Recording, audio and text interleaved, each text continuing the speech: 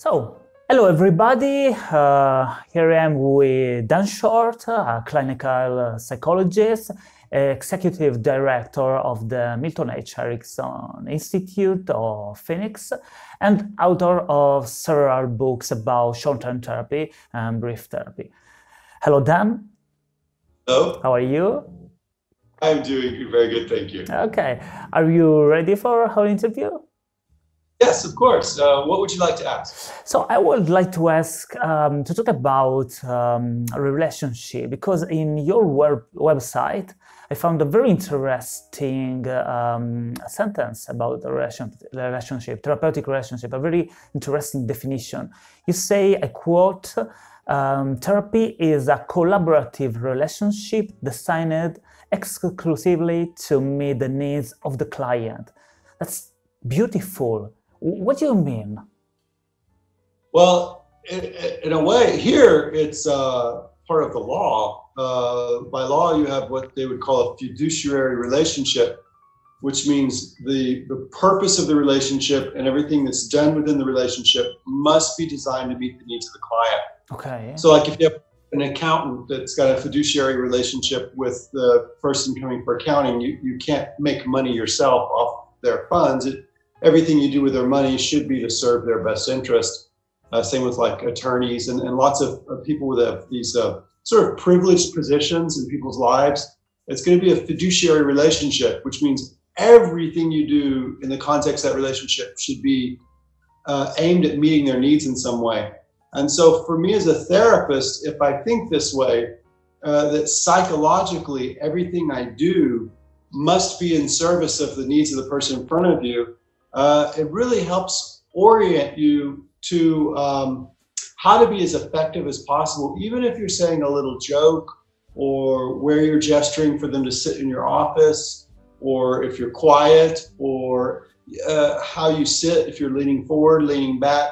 If you're constantly in your mind thinking, does this meet the needs of the patient in some way, it keeps you sort of laser focused on how to create a therapeutic advantage from this coming together of two people. And for me, that is really the sole responsibility of the therapist. And this is sort of a big point, because sometimes people will come in, especially for I do hypnosis. Yeah. And so people come in and they say, I can't make myself stop smoking, or I can't make myself stop being angry. Can you use hypnosis to make me change in some way? And when they're asking that question, embedded in that is the idea that I'm going to give up on making me do things differently. I'm going to sort of give up on being responsible even for what I'm doing and put that burden on you. And so now you can try to make me quit smoking, or you can try to make me be less angry or something. And if as a therapist you buy into that idea, you're in a no-win scenario, and it doesn't matter how much hypnosis you use, you're not going to get anywhere.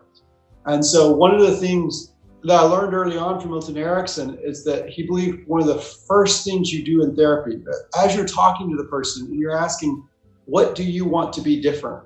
Or what do you want from your session today? That question is intended to shift the burden of responsibility back to the patient. So the patient recognizes, if anything's going to happen, I have to make it happen. I have to do the choosing. I have to do the follow through. All of this is the burden of responsibility for change should always be on the patient.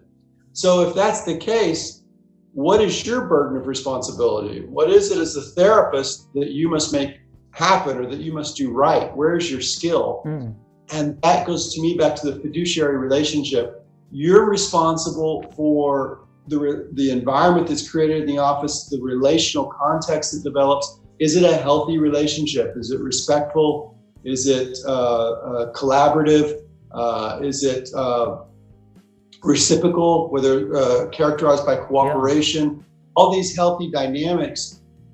I believe that as an expert, that's what we must be able to do and do very well.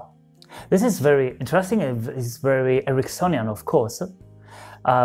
You study a lot of Milton Erickson books, Milton Erickson works, And you also wrote several books about Milton Erickson works, influenced by Milton Erickson works, or specifically about Milton Erickson works. We have something also in Italian, very interesting. What are for you, I have two questions. From a side, what are for you some important skills? Reading Milton Erickson books, what are for you some important skills that Milton Erickson developed to help to build alliance with the client? And the other question is, how is it possible to make a good alliance, a good relationships, even in a few sessions, maybe even in one session? We know that many cases of Milton Erickson, many documented cases were treated in just one session. So how is it possible? Because, you know, many theories, many different approaches on psychotherapy say that you need many sessions to build a therapeutic relationship, but often that's not true. Often just one session, just few minutes are okay to do that. Yeah, and I think we can understand this better if, instead of thinking of it as a technique, which is really sort of a superficial way of looking at things, if you think of it more as, I mean, because maybe here in the United States, when we feel like someone's not being sincere or authentic, we might compare them to the profession of selling used cars. Because there's a lot of these individuals selling used cars in America that pride themselves on being able to lie or trick people or manipulate them. And at first they're very friendly and they're hugging you and they're asking all these questions. They have all these techniques that they're using, but there's not a lot of genuineness and authenticity there. And there's certainly not any care for the person that maybe they're trying to take advantage of and sell the car for more money than it's worth. And so when I say that techniques, you don't want to be like a used car salesman. Instead, you want it to be more a part of what is natural for humans and what we naturally do. So imagine that you were on a hike or something with some strangers. You don't know any of them, but there's some sort of mudslide or something and you're swept away and you think you're going to die and you're trying to climb to survival, and there's this other person that's next to you and you pull one another out of the river and you cling to a tree, and maybe you're only with each other for 3 or 4 hours during this event, but you have this profound connection to one another that potentially lasts you for like the rest of your life. And there wasn't a technique that took place. There was just the experience itself was so emotional and so important. What was happening, you're trying to struggle for survival and you're trying to help one another. And so the same it is with conversation between two people. You go to a cocktail party and you're just discussing events or something, and the chatter is meant to just to be fun and lighthearted. You're not going to experience any real bond or connection to that person, but you have a conversation that, say, lasts for 60 minutes, but during this 60 minutes, you're talking about this thing that someone's never told anyone else, and it feels like life or death. And maybe they're even questioning whether or not they should continue to exist on this planet. And then you show a heightened interest in that, and you're reaching out an arm to try and help them. And everything they say and do really seems to matter to you. It's gonna be quite an experience. Yeah. So one of the first skills is being able to create a setting when you're talking with someone that they feel safe, secure, and that they can tell you anything, that they can trust you, so that they'll go to really deep places inside of themselves.